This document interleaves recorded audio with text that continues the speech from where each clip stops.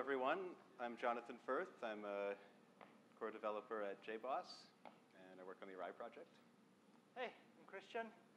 So this talk is about building large-scale and maintainable web and mobile applications with the JBoss Errai framework. But before we start, we have to share some bad news. Someone very close to us cannot be with us today. Yes, I'm sure you all heard the news back in 2009 when the Java programming language ended. That was a sad day for all of us, of course, as Java developers. It was extensively covered in the blogosphere. I'm sure you all read all about it. So that was sad. Yeah, and it didn't end there. Shortly later, the Google Web Toolkit was on the same bus, and it passed away shortly after. Yep, and of course, something else a little more topical for this particular presentation, the Errai framework, which stood on the shoulders of giants, was left scrambling around in the underbrush, and it got squished. So is that it? Are we done? Can we go? Is it over? I guess. Well, according to the news, I think we're done now. Maybe we should ask the audience, maybe? Yeah, I think something's wrong. Does anyone here use Java? Every day even? Put up your hand. No? OK, well, we got about 25% of the people here at the Quick conference using Java. So. OK, so I guess it's safe to not believe everything that's in the media, and that we still have our jobs and can continue to work. Yeah. So speaking of our jobs, being a web developer is actually quite hard. Why is that, Jonathan? Well, for one, we get big teams. We work on big teams. I think the keynote this morning, it said the average team size is 8 for GWT people. That's a pretty big team. And they tend to get even bigger as apps grow. I talked to someone yesterday who had a 30-person team. And then we have these problems. Who's working on what? How do you effectively communicate with each other? Especially if you're segregating your skills into design and front end and back end. These separate teams build their own little castles and come up with their own words for the same concepts. And soon we can't talk to each other at all. Plus, we've got the code rot, just something you wrote last year. Stuff changes around it in the environment, and now it doesn't work. Right. We have to deal with large and complex code bases.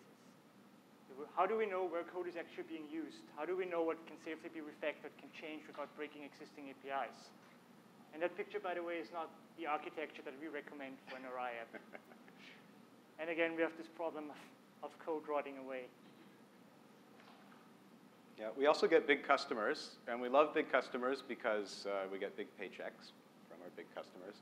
But they'll often cause pain as well for development teams, asking for big things on short deadlines, asking to, say, add mobile support to an app that's already been under development for years, and throw performance problems at us. Like, we often don't test with the same amount of data that a big customer is going to actually put in our app, or the same number of concurrent users. So this all makes our lives a little more challenging. Right, so how can a framework in general, and how can Errai specifically help with overcoming all those obstacles? What can we actually do? One thing in Errai, we use the best tools and standards for the job. So we think that using HTML or HTML5 and CSS for layout is clearly the most direct way to design web applications. So we use that. And we use Java for enterprise development, and Java EE specifically, because it solved years ago, and it's still solving all those enterprise concerns like persistence, transactions, security. So why not just use that? Why reinvent all that? And we use JavaScript where we absolutely need it. Yeah, we also think with Errai that code sharing is something we can help you accomplish with your app. So we try to get the most amount of code shared between client and server as possible. And this is really just an extension of the don't repeat yourself, the dry principle. You don't want to be cloning other people's code. You don't want to be writing your client and your server code bases in different languages or against different libraries. You can solve the fragmentation problem by keeping it all in one language and common API. And of course, data model and validation logic are a great place to start with shared code. Right, and we bust boilerplate wherever possible. So we really think that a declarative and simple programming model can go a long way, where you can just write a few lines of code and have more time implementing your actual requirements instead of constantly dealing with technical concerns. Yes. So So we've said a few things that really sound strange to me. It sounds almost like I'm in a Node.js presentation. Yeah, it sounds that way. We're talking about same APIs, same language on the client and server. But of course, there's a big difference between Node.js and Errai, and that's the language we prefer to program in. So right. We think Java still wins for a lot of reasons. The type safety, refactoring tools, IDE support, code analysis tools like find bugs and PMD. We can run all this against our client-side and our server-side code. And of course, look around the room. All the people here at the conference, we're battle-hardened Java developers. We can make big apps that scale well and are maintainable over the long run. Right, so we're going to just quickly look at the core concepts of Errai, some code examples. But we plan to do a live coding exercise for at least half an hour. So this is just to get us started. So I already mentioned we're using the best tools for the job. So we use plain HTML templates. The idea is that you can take an HTML file directly from your designer or brand team and use it as a template in your application. So what you see here is actually a valid HTML file, and no custom attribute, no source code in there, and you can use that as a template. And the big advantage of this is because we don't put any source code in this, when you get updates from your designer or design updates in general, whoever's responsible in your team, you don't have to merge in those changes. You just override that HTML file. So where's the code? We put the code in a companion Java class that we annotate with templated. So by default, this complaint form will look for a complaint form.html in that Java package. And then we simply provide access to these fields in the template using dependency injection. So we just inject the fields of the template right into that Java class. So something else, concern for all of us is that when we're making web applications, we don't want to take away our users' browser powers, the ability to bookmark a place and to use the back button and the forward button to navigate between places we've been in the app. So in Errai, we do this, again, in a declarative way. You declare that any widget, any GWT widget, is a page, a place you can be, just by sticking the page annotation on it. So in this case, we're extending the previous example. We're using one of these templated widgets, but it could really be any widget. And to navigate between pages, we use, again, it's declarative and it's type safe, checked at compile time. You inject a type called transition to, and you use the type parameter to say where you want to go. And that's checked. Of course, that has to be an @page class. That's the target. And then to actually cause the transition to happen and to update the URL in the browser, you just call go on the injected object. So you can't make broken links using this system because your app won't compile if it's got broken links. OK, another task that takes a lot of boilerplate code in traditional rich web development is data binding. So every time the UI changes, you have your event handlers that update the model, then the model changes, and then you have to update the UI. And it's a lot of tedious, boilerplate-heavy code you usually have to write for it. That's why a lot of frameworks provide data binding support. And Errai 2 has a two-way data binding module. And all you do is you inject a model. In this case, it's a user complaint object. And you mark the fields that you want to have bound to that model with bound. That's all. From there on, the model and the UI are kept in sync. So when you change the model, the UI updates. When you update the UI, the model updates. And this is fully type checked. So again, it will fail to compile. Let's say if there's no field called name in your data model, Errai will just say, well, you have to either specify an alternative field using attributed annotation, or I can't compile this. So no nasty surprises at runtime. Right. Before I talk about events, I think we had a question.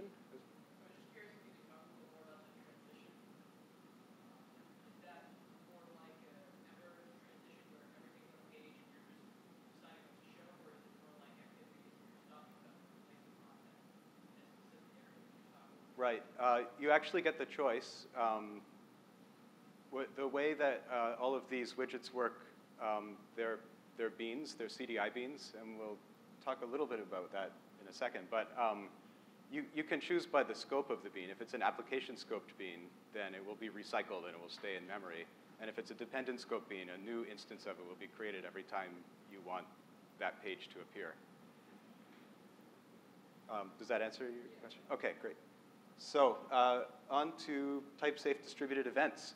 So what we've done here in Errai is we've implemented the CDI eventing mechanism. It's going to look kind of familiar if you remember the transition to that we were just talking about. So to be able to fire an event, you just inject a type called event and use its type parameter again to say what kind of event you'd like to be able to fire. So in this case, it's a document event. OK, so how do we fire them? Just call fire. So when you're firing a document event, you just supply an instance of document that you want all of the observers to know about, and the framework does the rest. So how do we observe? Well, again, it's typed, so you just create any method that takes one parameter of the type that you want to observe, and you annotate the parameter with @observes. And so now every time somebody fires a document event, this method will be invoked by the framework. That's CDI. Everything I described there already works at Java EE 6 and up. But with Errai, we've extended it a little bit more. And this is also, the word distributed is key. This is also a way you can communicate between the client and the server in Errai. So if, say, the firing, updated doc event.fire was on the server, and this observer was in the client code, that will cause a broadcast event out to all the clients who are observing document events. And they'll all get a push update right away. The reverse is also true. If you fire this event on a client and there's an observer on the server, then the framework will move the event up to the server. Yeah? Yeah, question. If I, let's say I'm just already the event from Java EE on the server side, if I want to use that, I implement, the client side on Errai, does that mean that I need to replace the event class on my server side, or how does that work? So what you have to do is just annotate that event class, like the event type you fire, in this case document. You just mark it as portable, which is an Errai annotation that tells us you want to have this sent over the wire. So you can opt in. You have to opt in with your types.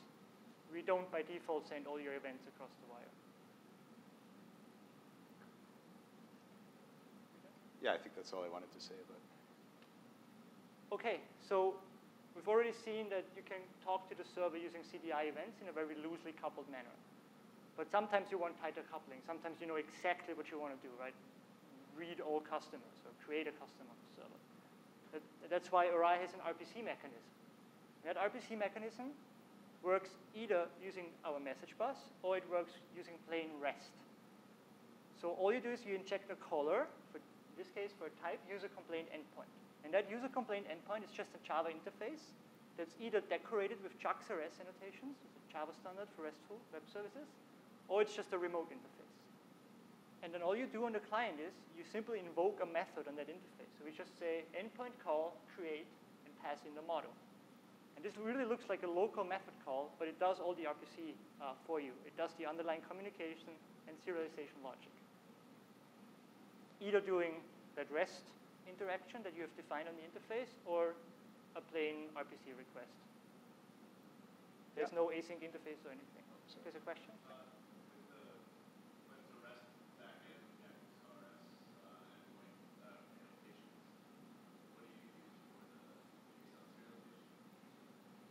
Okay, so the question is, what do we use for serialization when we're talking to a REST endpoint? So by default, if you don't configure otherwise, you will use Errai's marshalling, which is JSON, with some enhanced type information on the wire. But you can use JSON as well. So that's the tool.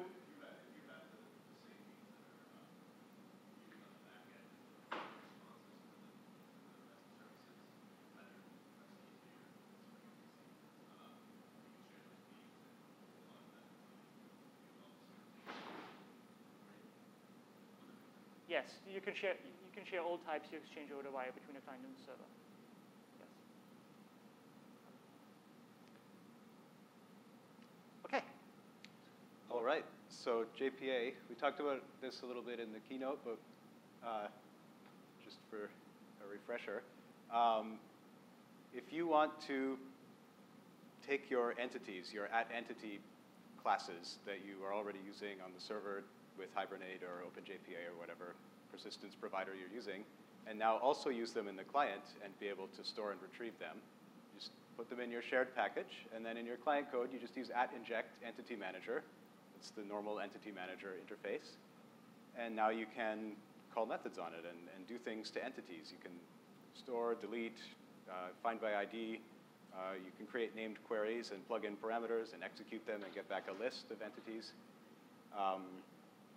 And of course, once now you have all this stuff going on in your clients, every client's got their own little bit of data that you've persisted locally. You've got the problem of how do I get this data between the client and the server? How do I make sure that they're in sync? What if somebody updated something on the server when the client was offline, and so on? So we also have this thing we call the client sync manager, where the client does most of the work to keep it easy on the server, that the client will figure out what has changed locally and send a diff to the server. The server will look at that diff. If there's any conflicts, it responds with a list of the conflicts and sends it back to the client. And when that exchange is over, depending on what the client does with the conflicts, now the client and the server for a particular query have the same entities. So we'll get into that in the demo. Okay. One last feature before you can get ready to build the app is mobile support. I've heard that that's very important. Everybody talks about it. And in Errai, we have special support for injecting low-level hardware devices. So you can simply inject the camera object and use it to add taking a picture or whatever support you want to add on your client. And you can also, using that CDI eventing model we've just seen, you can observe low-level hardware events, like your battery low event or offline event, and then react properly. Okay, so this is where it gets risky.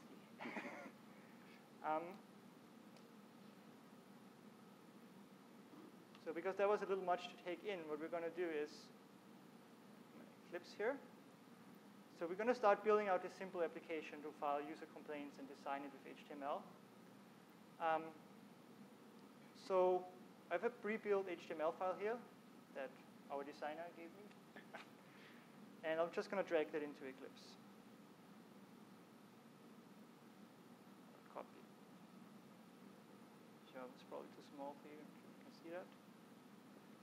So I put it right into the client.local package, so a client-side GWT package. And just want to point out again that this is a plain HTML file, so you can open it in a web browser. It renders just fine, no templating engine required. It's just HTML. And if we open it in an HTML editor, we actually see that this is just plain HTML. OK, so I'm going to add the template to the application, and Jonathan's going to explain what I'm doing.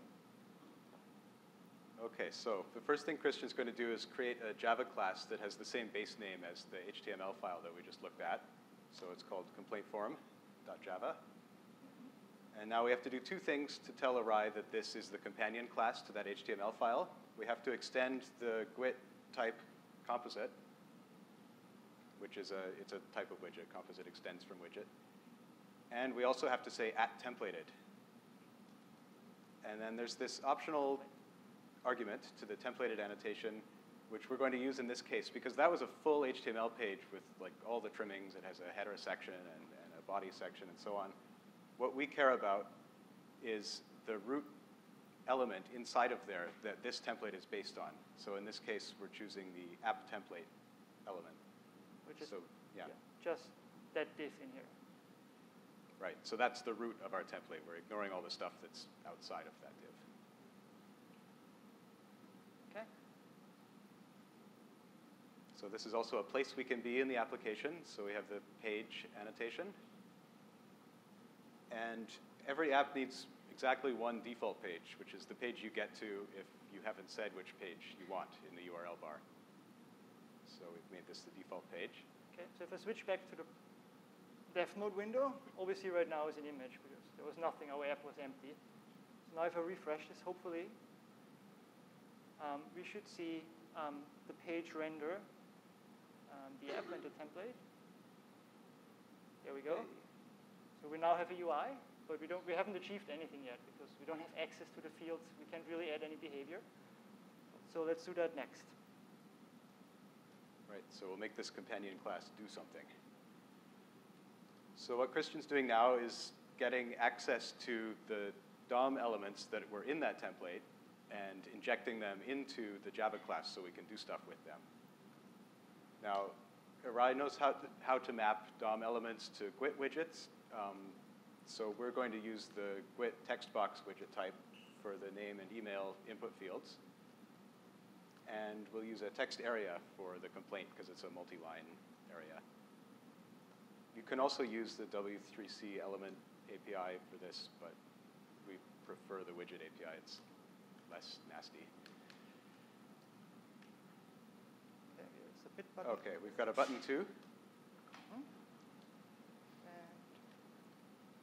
And so now this is, for people who've used UI Binder, this will look very familiar. To handle events, we just declare that a particular method is an event handler, and we say which widget it handles events for by using the field name. So this is an event handler for the submit button. And we say what kind of event we want, again, just by putting the event type as the parameter. So this means we're going to receive click events every time the submit button is clicked. So again, the fields, the data fields, I've injected here. By default, their names line up with here the IDs of the fields in the template. If you want otherwise, you can specify that on the data field on the annotation. So here you could say, provide an alternative name.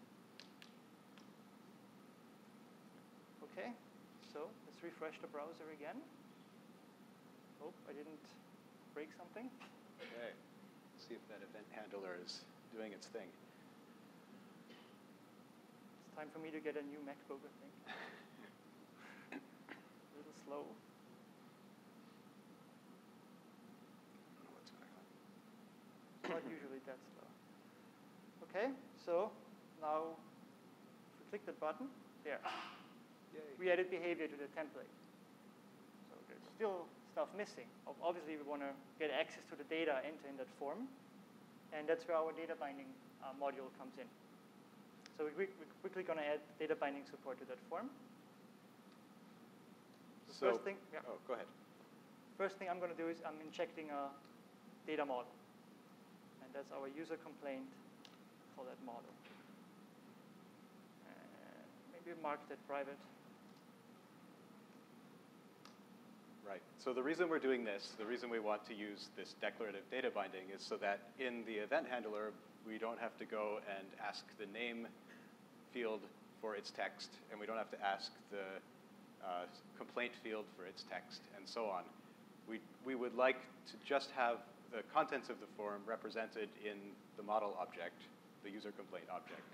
And if you look at that user complaint object, that's actually a JPA entity. That's the same class you'd use on the server to persist it in your database. And its fields are named in a familiar way.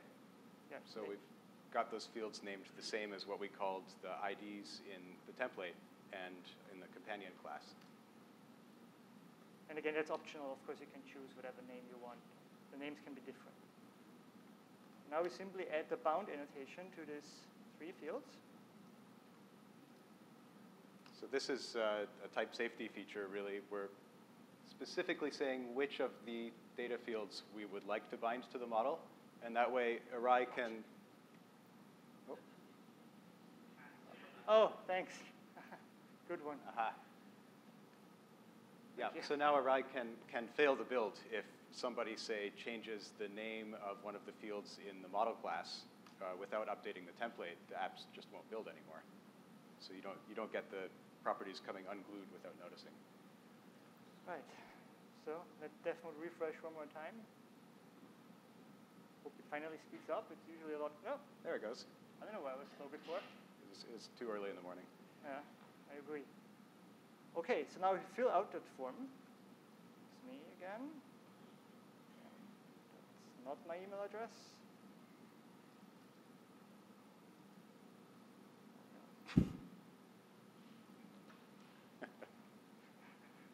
OK, so if I submit this now, there. Our pop-up is now containing all the data and has populated the model with all the data from the form automatically. And of course, that happens every time I change something.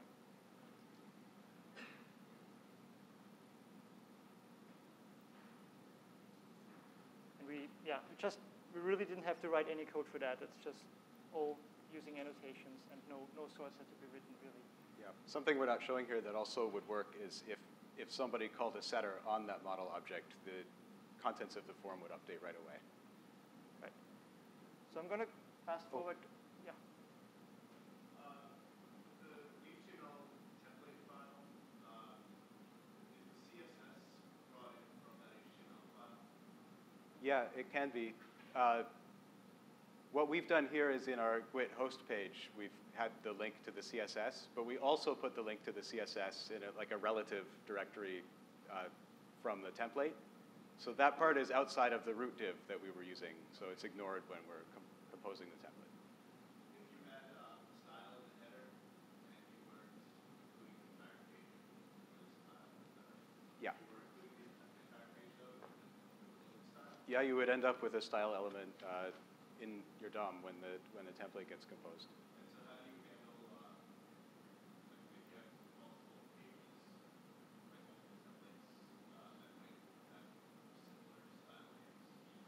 Mm-hmm. You know what I mean? Like if you had that same page a second time, but the 11th time, you would have to pretty much be saving that style, probably the same page again, version like that, or? Generally, what we've seen is that people factor their styles out and just keep them in the host page. Yeah. OK, so in the meantime, I've just quickly fast forwarded a git tag to bring up the rest of the UI, or to bring in the rest of the UI, because it all works the same. The way we don't want to bore you with building another UI with exactly the same annotations.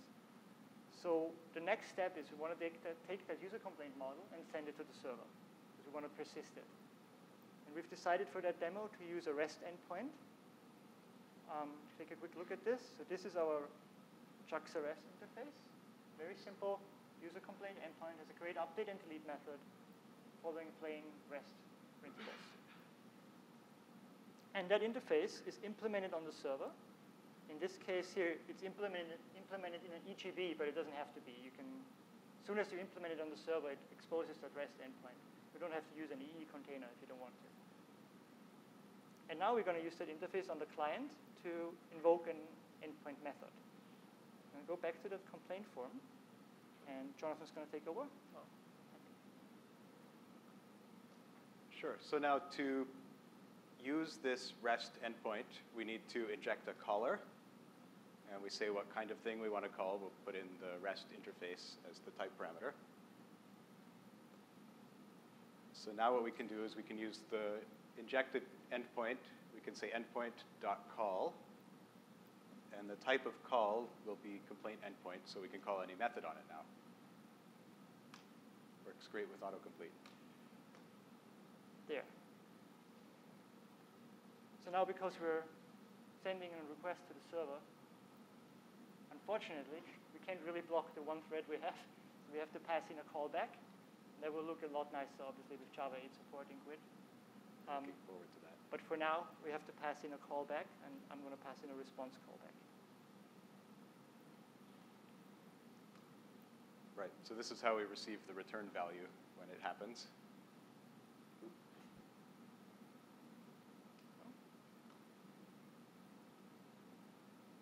So we'll get that Eclipse to write that method for us.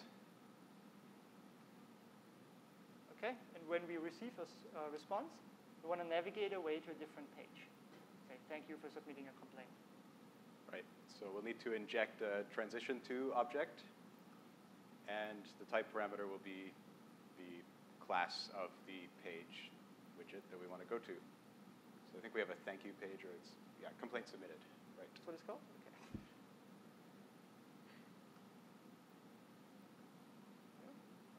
Looks good.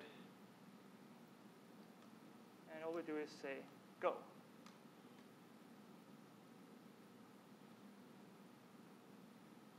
Right. Right. So, let's see. I'm also going to need to prove that this is actually persisted.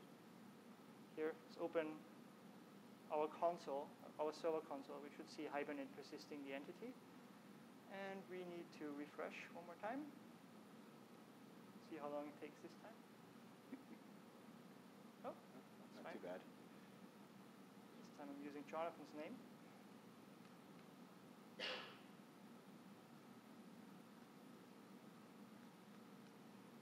Okay, So if we submit this now, there we go. So we've navigated away to a page, and hopefully, yeah. So we've seen Hibernate persisting that on the server. So the REST endpoint was invoked. It took the entity that we sent across the wire and just persisted it. Yeah, and you can also see, or you can't quite see, the URL bar updated. Oh yes. Because we transitioned to the complaint submitted page. Oh, that's too small probably.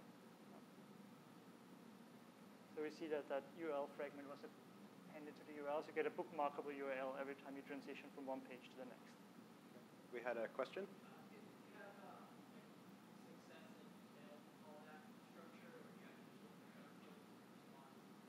Yeah, I use the response callback, but there's a remote callback. So the response callback gives you access to all the headers, of course, so you can check for status code or whatnot. But you can also provide a remote callback and an error callback separately if you want to. And there's also a way to hook in a global error callback for all RPC requests, so you don't have to repeat the same error handling everywhere. Right. Okay, so that was all very simple. Just wrote one class with a few fields, and we got this full behavior with page transitions. Oh, there's another question? Please. Suppose your submit call takes 2 seconds, so how would you inform the user that we're waiting for a server to Right. So yeah, what I would do in the onSubmit handler, before we make the call, I would just put something in the DOM there, like a please wait or a pop-up or an animated GIF or something like that. And then inside of the callback, take it down. Yeah.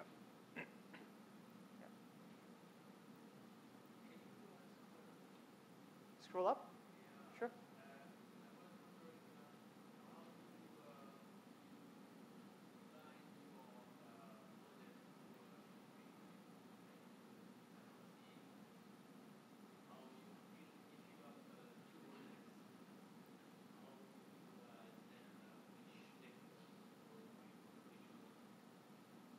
So the question is, how are the fields of the template bound to the model? And what happens if there are 2 models?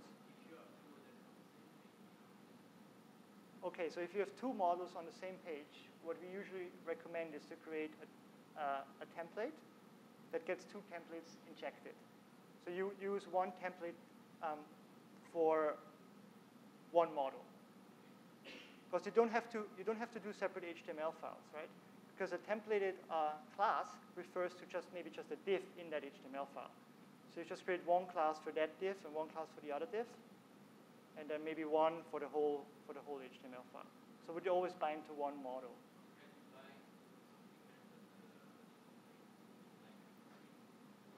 Sorry, I didn't understand the question. Something else then?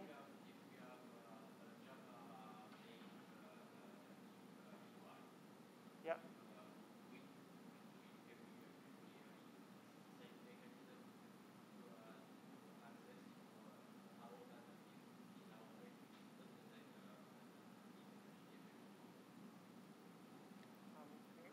Well, you don't have access to this declarative API if you're building your UI yourself programmatically, but you can use this data binding system. It has a programmatic API, which is all like when we generate the code for this, we're just using the programmatic data binding API. So you can use that as well directly in your own widgets. And in that case, you can have as many models as you want because you're programming the data binding. Well, yeah, you can even use the declarative API. Like you can use the annotations we found with UI binder, for instance. That works. With UI binder, yeah. Yes. But if you're building up the widget Programmatically? yes, then it's better to use the programmatic API Yeah. of data binding. So we have a separate programmatic Fluent API that you can use if you build your UI in a programmatic way.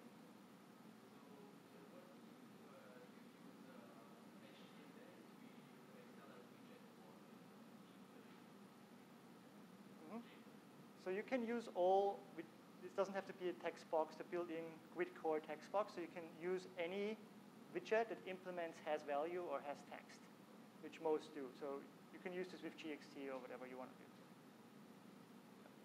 More questions?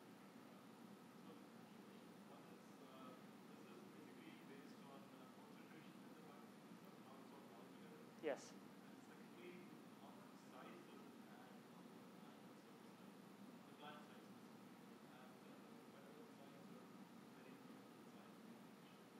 That's a tough question. It depends on. The question is how much more size, like how much bigger does the client get with all of this generated code and the templates in it? So it will depend on how many of the Errai modules you use, like how many of the features. And yes, it adds to your code size because it generates a marshaller for the type. It generates the page navigation graph. It generates the IOC bootstrapper, like the IOC container to inject all that. But you could use code splitting. We're constantly working on improving the code generation performance and making the code smaller. But yes, the code has to be somewhere, and in this case, it's generated.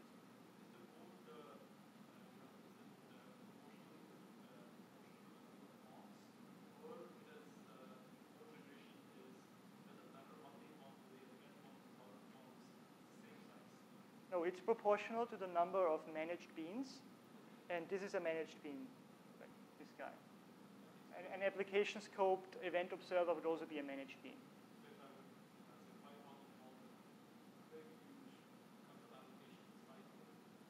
It will grow incrementally. Yes.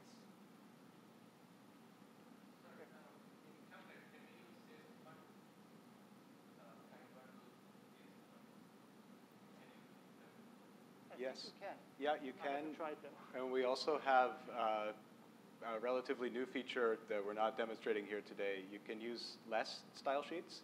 So you can write your styles in less CSS, and those get bundled in with the app. They're compiled to CSS at compile time and bundled with your app as a resource bundle.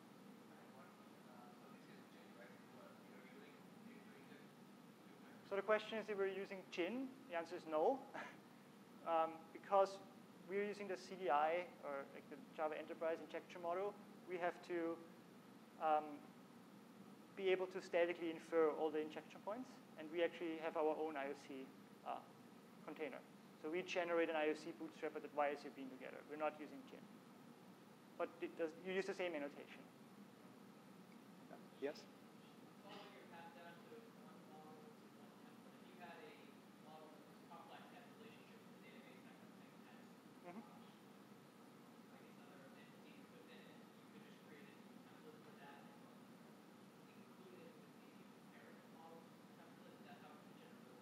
Yes, you could do that. But you can also bind to a property chain. So you could say, my model has a user, and it has a name, or whatever. Then, of course, user would have to be an entity, and name would be a string. So the last item in that chain is an actual field, but you can specify a chain there. Yes? Another question on CSS. So this is kind of prototype. If you're not including any configuration, say on this text box,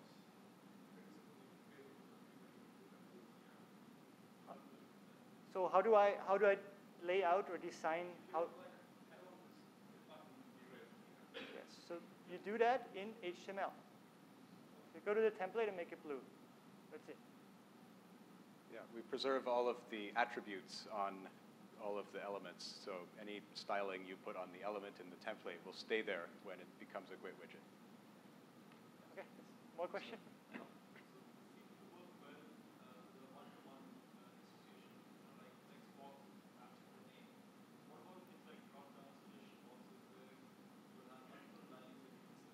Yes. Yes. So we have list binding support. Well, if we get to it, we probably can show it. Otherwise, maybe we can talk later, or you come to us and I'll show you what we have. But we have to continue, otherwise we won't make the next part of the demo. We're down to 10 minutes left. So, but the good news is it's the lunch break right after this talk, so we'd love to stay and chat. So. Okay, I'm going to quickly fast forward and bring in a more sophisticated page.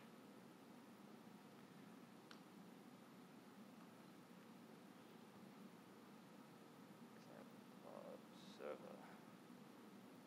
I think it should have worked. It's good. Let's see.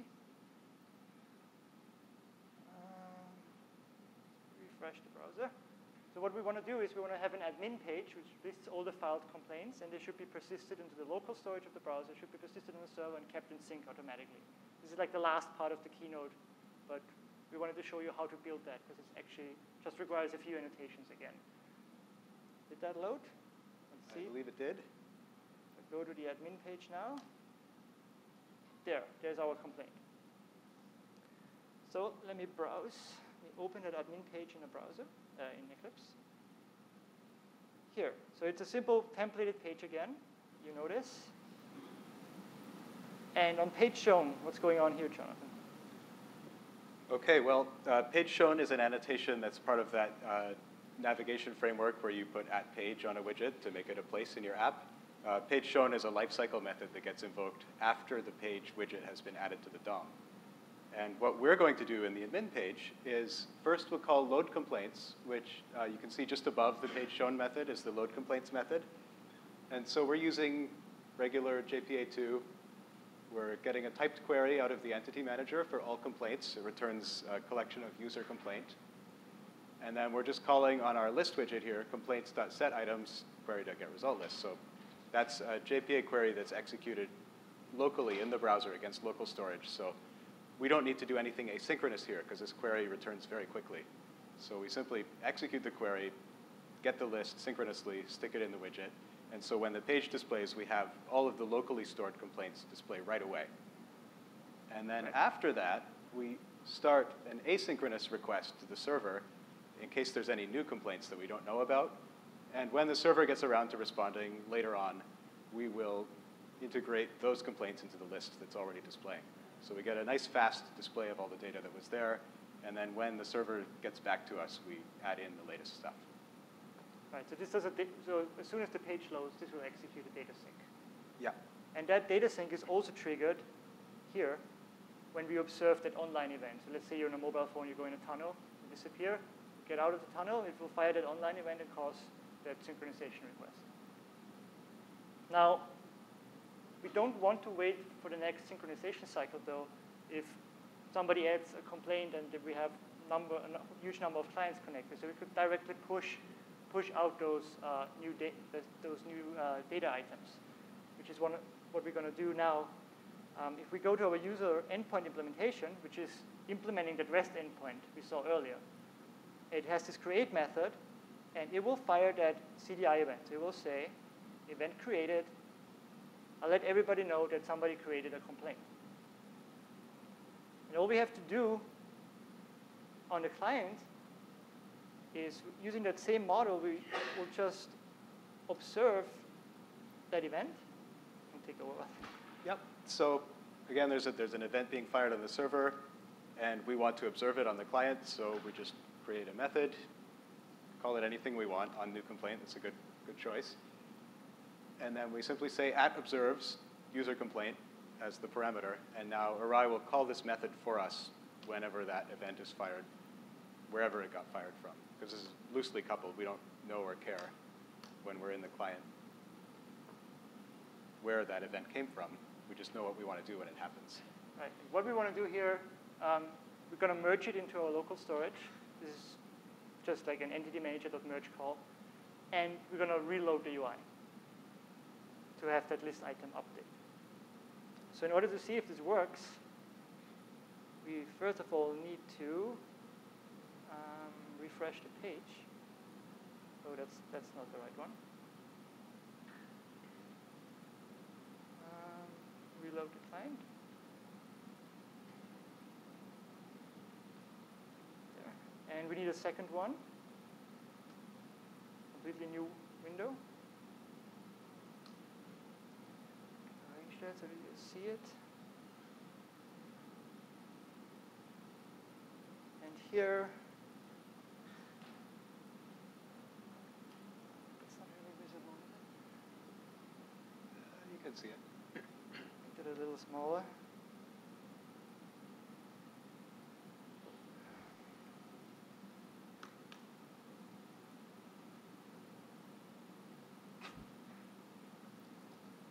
So now if I file a complaint, it should automatically push that new complaints out to all connected clients because we're observing that CDI event. We're not waiting for the next synchronization cycle. So I hope I didn't break anything. It's always the part. So I'm submitting this. Yeah. Hey. Yeah. So it's very simple. It's just a few annotations and it just works.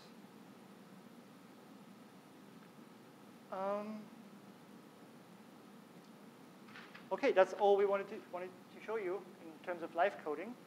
Let's go back to the presentation. And we really hope that this inspired you to take a look at our framework. And this is really the beginning of your journey at the end. It's the end of the demo, though. And get in touch with us. Obviously, everything we do at Red Hat and JBoss are open source project. So we love pull requests. We do. And we accept them all the time. So don't hesitate to contact us or send us patches or send us new feature requests. And reach out to us on ISC, Twitter. And thank you. And we're here for questions, of course.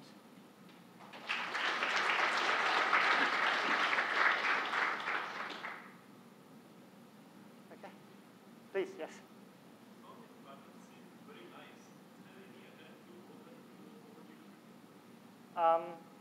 So the question is, has there been any attempt to roll that into the GWT proper, GWT core? Yeah. No, not yet. But we're open for that, of course. If there's an interest, if the interest is big enough, and if the community wants it, why not? But so far, there hasn't been any attempts to do that. I know that it was demoed at the keynote that GWT is working on some HTML templating as well, but they take a different approach. They actually have some sort of a minimal amount of code in the template, and we really don't want that. We want to keep the templates completely clean of any code. So you can really separate out the design work from the actual coding work. So I don't know if there's an interest at all. I think there was another question back there. Yeah, two questions. On the less CSS processing, I guess, is that something done during the build phase, where it just compile all of your less? How does that actually work in the workflow? I mean, can you put less fragments in your template CSS? Not yet, although that would be cool. Yes, it happens at compile time, to answer that question. And it builds, when our code generator is running during the rebind phase, it collects up all of the less style sheets that you've referred to and compiles them to CSS, and it creates a CSS resource during the rebind phase. And then that resource is packaged with your app. It can even obfuscate, like minify the style names, because it knows all the templates. It parses the templates at compile time, so it can minify the style names in the style sheet and the templates. Yeah, it actually creates a CSS resource. Yeah. Not a text resource. So can you do CSS in there? Yes, because, well, all the browser cares about is that the styles are there. I don't know if you could programmatically access CSS3 properties from it or not. Yeah. Yeah? Have you worked on a large project where maybe the services team is a separate team and a separate project with this technology and how do you handle the shared between? It's a good question. Yeah. So the question is, how do you work with this in a big team, and how do you share responsibilities? Yeah. I'd say it depends. So we obviously didn't build an app in a big team because we built the framework, but we think that by giving the capability a way to share code, especially the data model and the validation logic, you're going to save a lot of time. So basically what I would think is that the backend team or the middleware team, if you separate out by layer, they provide all the JPA entities. They provide the bean validation for those JPA entities. And on the client layer, I have the guys who are good in HTML and CSS that build the rest of the app. So that's how I would factor out the responsibility. But I think that largely depends on how your team is structured. Like, Yeah, it seems like you'd have to get a separate factory and pull, your SDD interfaces out of other projects, all your data needs out. Because I don't know, right. you want to pull in a project that has not only all your entities, but all your DAOs, and you don't want to You probably don't want all of it. You could be judicious about which parts you put out into a shared module. Yeah, but again, it will really depend on your team. Like, what are the developers like that implement the client side? Are these maybe even like the same guys that used to do the back end or not? So, yeah. think there was another question here. In the demo, like, can I move some of those fields and put it in some of the presentation or English position and get them free? When you move to position, it has your will be defined by interface, right? Yes. Can I just use annotation same way as The question is how. Yeah. So the question is how do I use this with MVP? And I have ideas, but it's not working yet the way you would probably want it. And because we had discussions whether we're not even sure this lends itself well to the same MVP pattern, to be honest with you. This is a lot simpler, obviously, from a design pattern perspective. And if I used MVP, I'd probably use all that features, but I use the programmatic APIs. We haven't yet found a nice way to make this all work with the same annotations, with the same declarative API. It will work if you use the programmatic APIs. Like all of those features that we used with annotations also have programmatic APIs. But we haven't found a really intuitive way to make this work with MVP, which is that background of programmatic, doing everything programmatically and not declaratively. But if there are suggestions, we're more than interested in adding that to the framework. We just haven't had that requested. Usually people start with this and then they stop with the MVP pattern. Or they use the MVP pattern and use the programmatic APIs. But that intersection, we haven't really discovered yet. Great. So we got our 0-minute sign, but it's lunchtime, so we'd love to continue the conversation Okay. Thank outside. you.